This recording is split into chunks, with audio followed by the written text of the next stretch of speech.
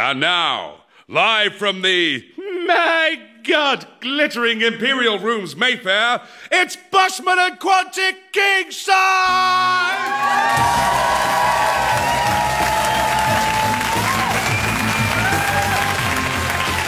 Hello and welcome to Bussmann and Quantick Kingsize. I'm Jane Bussmann. And I'm David Quantick. Hello!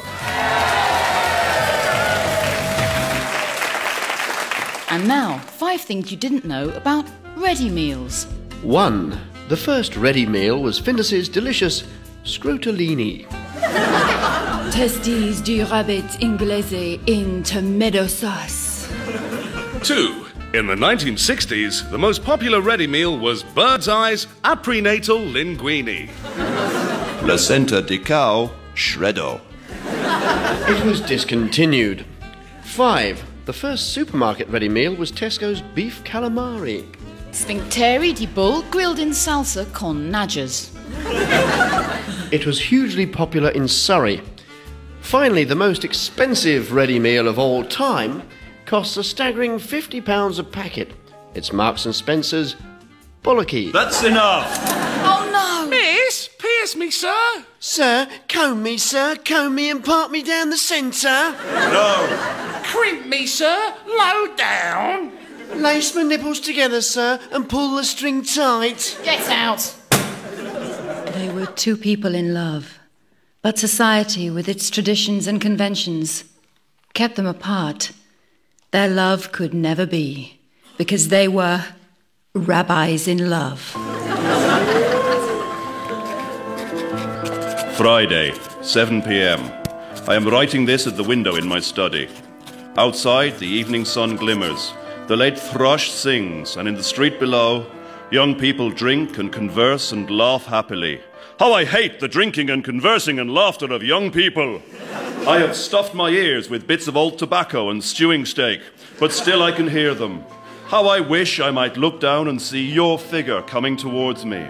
Your discreet black shoes, your sober overcoat, the fringes of your prayer shawl fluttering in the breeze, like the wing of a pigeon after it has been run over and is stuck to the road. Our favourite record is playing. It is The Power of Love by Celine Dion. Do you remember when we first heard it, all those months ago, when we were double booked for Daniel Green's circumcision?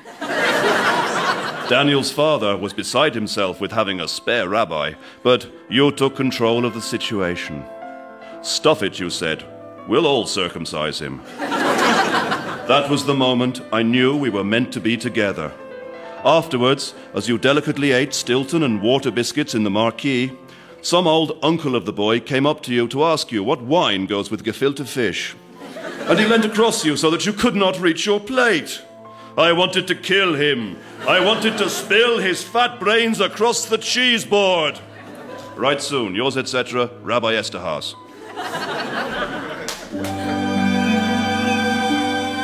Oh, what a beautiful day. The sun is shining through the window, birds are singing, and what's this? I'm eating a plate of splendid food. Oh, all my favourite dishes are here. What have I done to deserve this?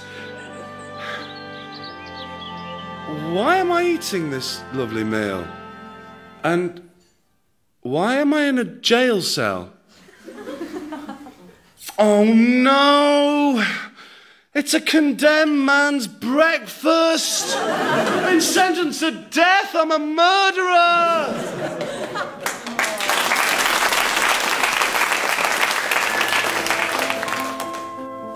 I read your letter with tenderness and longing. I devoured it like a wild fox devours a limping chicken. I was insatiable for news of you. I read your letter. I smelt your letter. I even licked it. And then I found your laundry list on the back. Oh, I have learnt it by heart. But now I must go. Yours, etc., Rabbi Templeman. P.S. Do you still starch your stiff collars?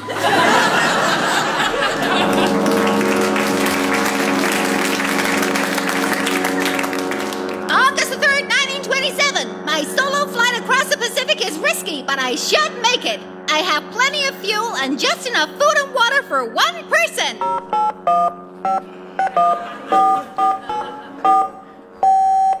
Hello, Carol. I'm on the biplane. Yeah, I seem to have put my foot through some kind of fuel tank. No, I don't think I'm going to make it tonight.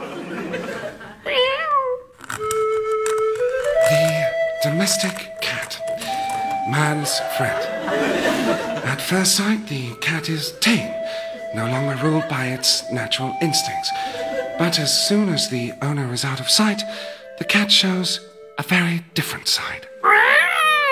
A mouse appears, and the law of man is gone. The mouse peeps out of its hole, and suddenly the cat pulls out an enormous sledgehammer and thumps the mouse flat like a saucer.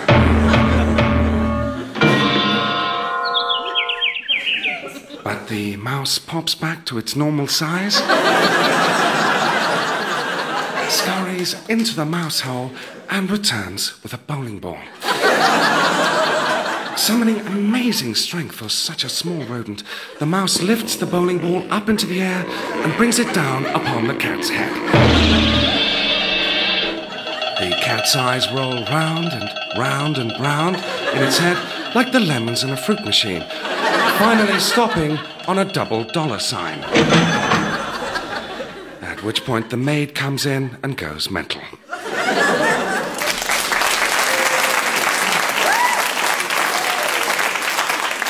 Und now auf der German Television über den Spottenshow 3 World Cups und no World Wars kommt der Funny Show auf Deutschland mit Larven und also Cruelty.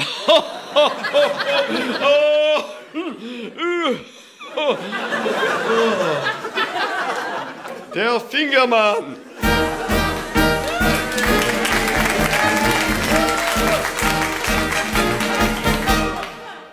Guten Abend, Passengers. Wir sind flying auf einer Height von 16.000 feet und soon wir serven refreshments und duty frei. He, he.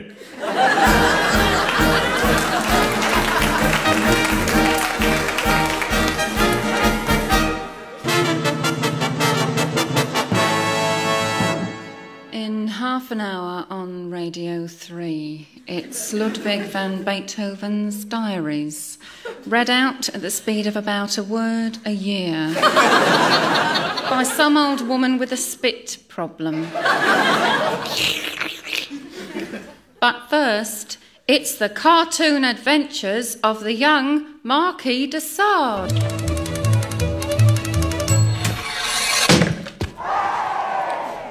France, 1794. Paris is aflame with the revolutionary ideas of Robespierre. Forced to leave Paris, the young Marquis de Sade finds sanctuary at the home of his Tante Marie. Oh, there! Run away now, little mouse. Run away. Oh, you cannot. I forgot. I have pulled your legs off. Not to pull the legs off a cow. Oh, little Marquis, good news! Good news! What? Are you gonna whip me? No, I am not going to whip you. The good news is a Scarlet Pimpernel is here. Hello, little boy. I've come to rescue you. But I do not want to be rescued. I want to have my plums put in a vice and squeezed until... Oh, shut up, you little sick sod. I've risked my life to come here. I've been locked in dungeons, tortured in the Bastille, and finally only escaped by becoming the prison bitch of a Marseille sailor. Woo! Some guys have all the luck. Please go with the Pimpernel, nephew. Your life is in danger. Oh, all right. On one condition. And what is it? Whip me till my bum spins like a top. Oh, all right then. Oh, Scarlet Pimp, I love you. Whip me, not the horse. Whip me, whip me, whip me.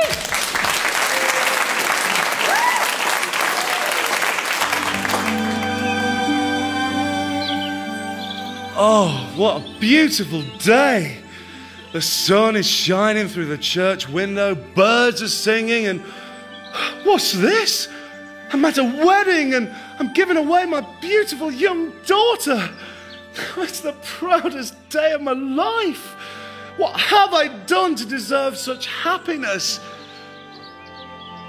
But why is everyone looking at me funny? And why am I putting a ring on her finger?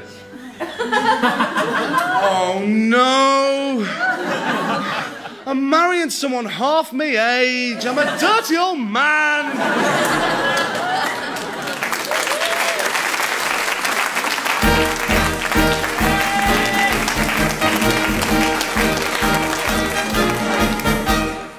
Und jetzt auf der German Television über den Politikten so, vorerst der war es over, kommt der Funny Show auf Deutschland mit Larven und also Cruelty, ja. Der Fingermann. Oh, which von dies Blouses shall ich aufgetrying? Oh, eine kleine Fülli-Blouse. Oh!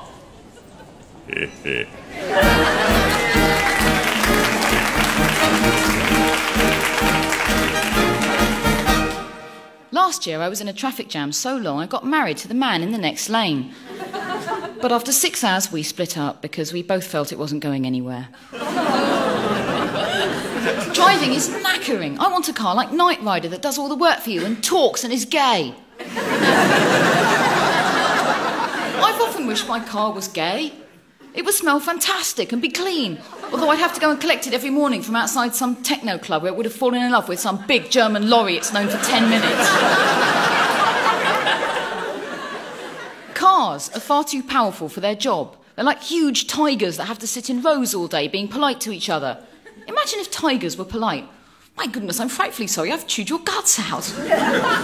Bicycles are better than cars, but on my bicycle I'm 0 to 60 like a three-legged spider in a sulk. Trains are better than bicycles, but being ostensibly female, I'm always joined on the train by 4 men on their way home from some beer. Who've got a catchphrase because they're friends, and their catchphrase is Plus, trains are filthy. You have to hope that a thing on the floor that's just rolled the whole length of the carriage just to mate with your foot is a Coke can, not a severed head. And every night some disgruntled train employee goes up to the train carriages making circles of Brill cream on the windows. Buses are better than trains, but at the moment they seem to be staffed by All Saints. Can you tell me what time the last bus is? I've got a tattoo.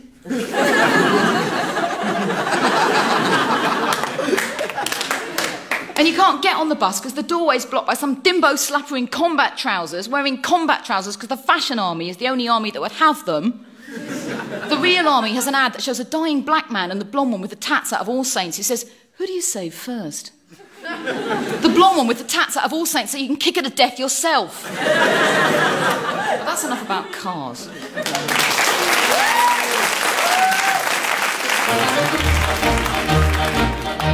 Doctor, there's something the matter with Mr. Popplestone. I'm not surprised, you foolish woman. I said polish his golf balls and put them away, not wax his scrotum and set fire to it. Where do all these geese come from?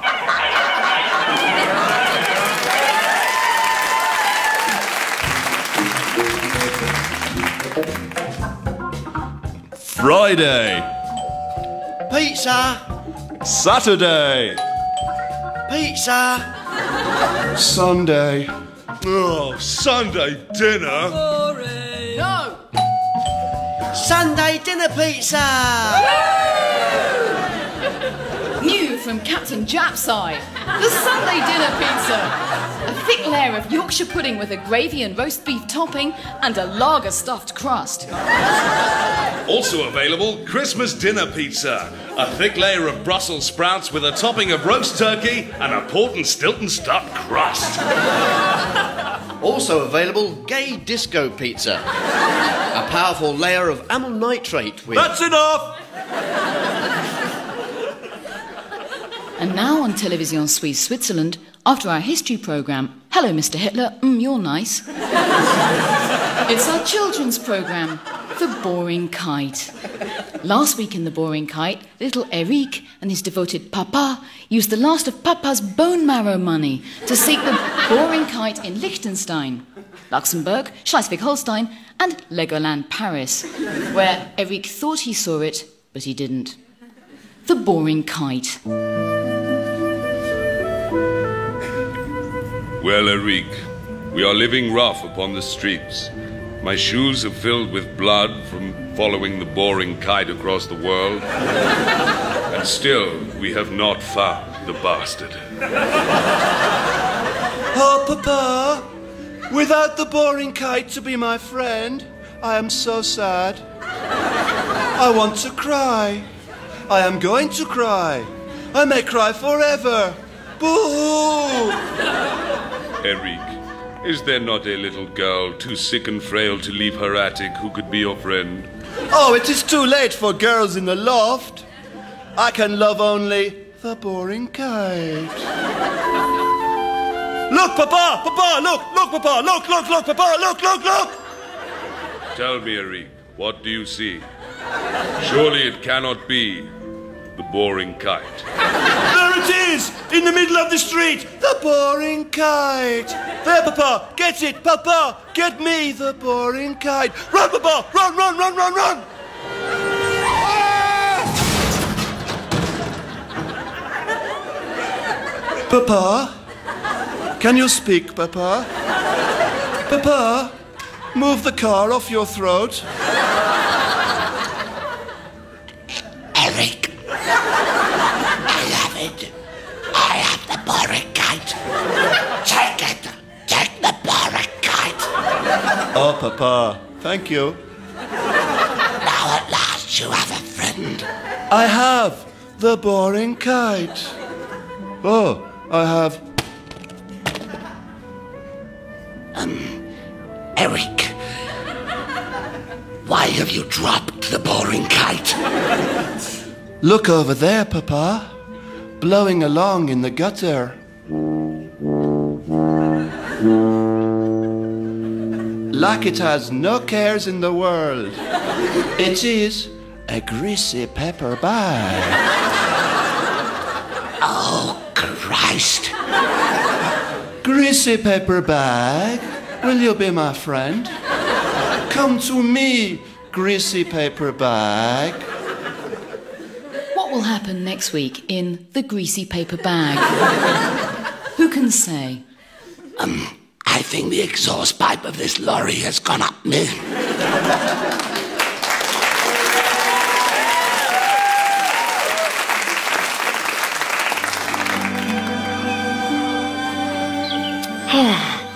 What a beautiful day!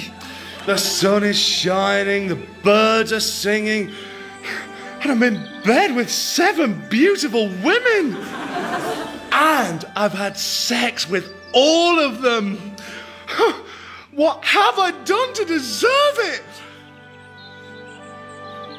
Why am I in bed with 7 young women? And why have they got no heads? Oh no! I'm a serial killer!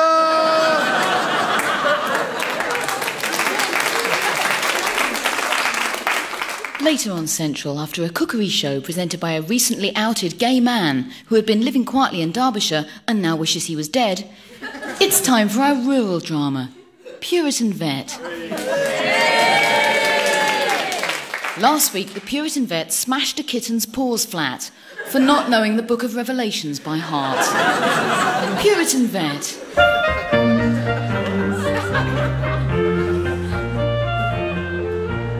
Oh, veterinary, we're so glad you could come out to the stables. We're at our wits' end.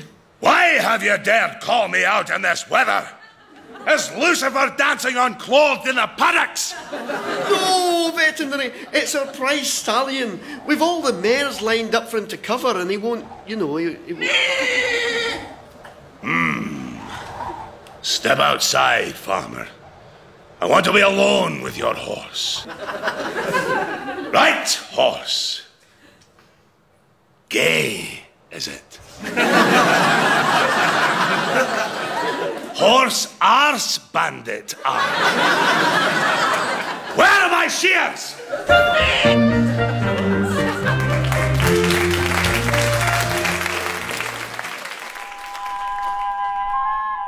98, 99, 100! I'm coming! Ready or not?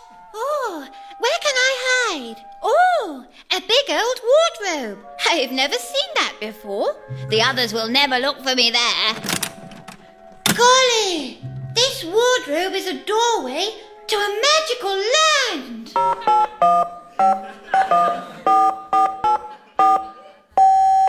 Yeah, Carol, I'm in the wardrobe, yeah. I hate Sundays. You work 5 days in the employ of a man who deliberately goes to BHS and says, I want 10 identical Draylon shirts and they absolutely must really pong when I lean over people and sweat onto their desks. Then, if you're lucky, you get drunk in a crappy pub on Friday night full of arse-munch-faced weekend drinkers who think a pub is where you go to show how good you are at standing up and wearing a C&A Burberry raincoat copy and saying, I'm in the chair, every 5 minutes, even though they're not. They're standing up in your way. The next day, after being woken up by the kids and thinking, funny, I don't have any kids, you go to the supermarket and you queue up behind some oaf with a huge clothes peg instead of a face who can't tell the difference between 8 items or less or 5 trolleys full of Highland Spring. On Saturday night, you phone for a pizza and spend 5 hours going through the ingredients with a girl who seems stunned that she is working in a takeaway pizza place. Rather than say, the Palace of Ra, the sun god. And then wait until her future husband, Jim the moped boy, negotiates the treacherous 5 yards to your house with someone else's dinner in his bag. And what is your reward for these travails? Sunday. Sunday, the worst day of them all. Sunday, the Andrew Ridgeley of the week. Sunday, a day so duff and dull and tedious, it makes Monday look like a 6-day sex and vodka holiday in Barcelona. With that woman you saw on the bus once but were too scared to talk to. In the old days, Sundays were great, but now we're a godless nation. This is not good. We have Sunday openings, so we can go to Sainsbury's 7 days a bloody week. And we have youth television, which is presented by spunky young people who all used to wear yellow wind cheaters and give away cigarettes in pubs. And works on the misguided principle that MTV can be copied by the nation that invented spotted dick. I don't like Sundays. If one day there really was a month of Sundays, I would top myself. I would rather go through my sister's 5th birthday party, when my mum locked me in the garden so as not to frighten my sister's friends, again every day for a year. I would rather reset my Cub Scout sewing badge again without a first aid team to plaster the wounds on my face. I say, let's make Sundays like leap years and have one every 4 years. Oh, and let's put vodka and cranberry sauce in the water supply. And crisps.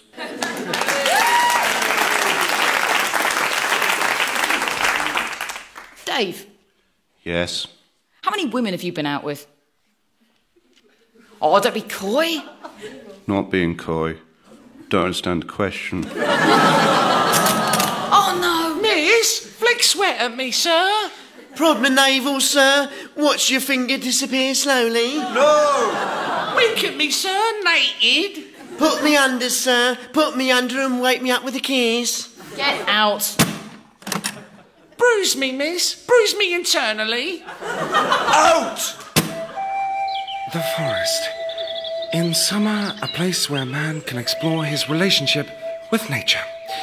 It is the hunting season, and the hunter moves quietly through the trees, ever wary of disturbing the prey. Suddenly, the hunter spies the duck. He raises his gun to his shoulder, takes aim, and cocks the trigger. But the duck points to a sign saying, duck hunting season, which has been crossed out to read rabbit hunting season. The hunter looks behind him to see a rabbit beckoning him out of a rabbit hole. The hunter points his gun down the rabbit hole, whereupon the barrel of the gun appears out of another rabbit hole and shoots him up the arse. The hunter is burnt from head to toe, and only his furious eyes are visible. The duck slaps its thigh and laughs when the hunter fires a lucky shot right at the duck that causes all its feathers to fall off and its beak to drop on the ground. and the duck has to pick its beak up and stick it back on. Meanwhile, the rabbit has disguised itself as a woman with lipstick and a bonnet, and is flirting with the hunter who kisses him,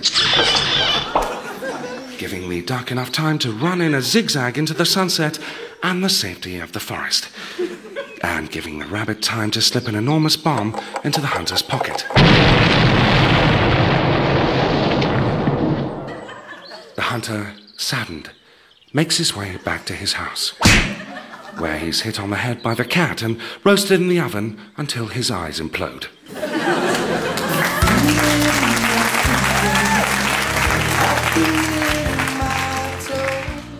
He was a fat tubbo, but I loved him. I'm posh, but I'm crying. So am I. Stop all the clocks. Cut off the telephone. Prevent the dog from barking with a juicy bone. Silence the pianos, and with muffled drum, bring out the coffin. Let the mourners come.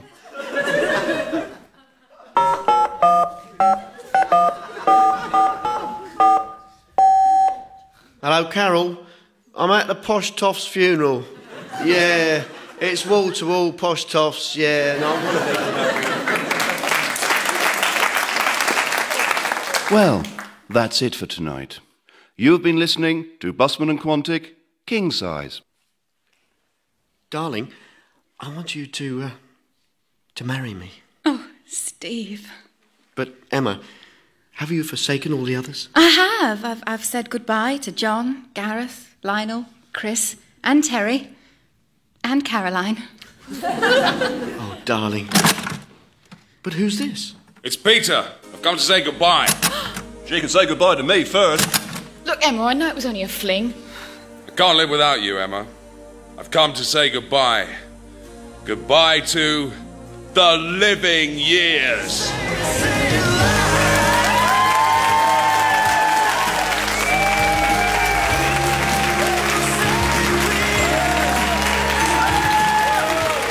Live from the sumptuous Imperial Rooms, Mayfair, that was Bussmann and Quantick Kingsize, written by and starring Jane Bussmann and David Quantick, with the Peter Serafinowicz Man, the Emma Clark Woman, and That's Steve Brody. Additional material by That's Steve Brody. The producer was that Ant and Dec-like man, Phil Bowker!